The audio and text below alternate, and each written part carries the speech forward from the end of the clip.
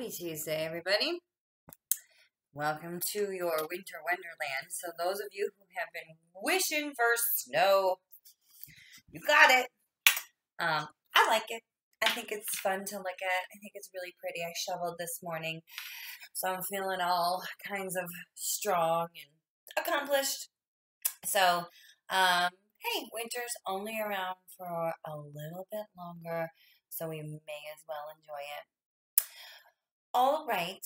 Well, I'm pleased that so many of you were able to get your assignments from last week in by 2 o'clock.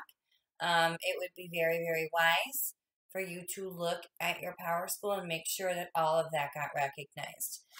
Because on Mondays, assignments are kind of coming in at all different times. Thankfully, they're all coming into teams, so that is a blessing. I'm so grateful to have them all in one spot. However, that does not mean that I may not miss something still. So always be on the proactive. Always make sure that everything is as it should be. Today we will be continuing our literature circles. We were going to be working on our summaries in groups. I made a decision over the weekend to continue working on summaries together for just a little bit longer. I think that we have the concept really well. You certainly are no strangers to summarizing. However, it still feels good to kind of have your group behind you, so bounce ideas off of and things like that.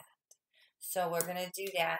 And then during your independent work, we're going to be working on vocab slides.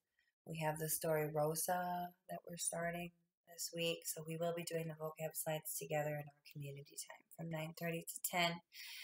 And then in social studies, we're going to continue to explore that incredible time period of the civil rights movement in response to knowing about Rosa Parks and why her actions were so profound.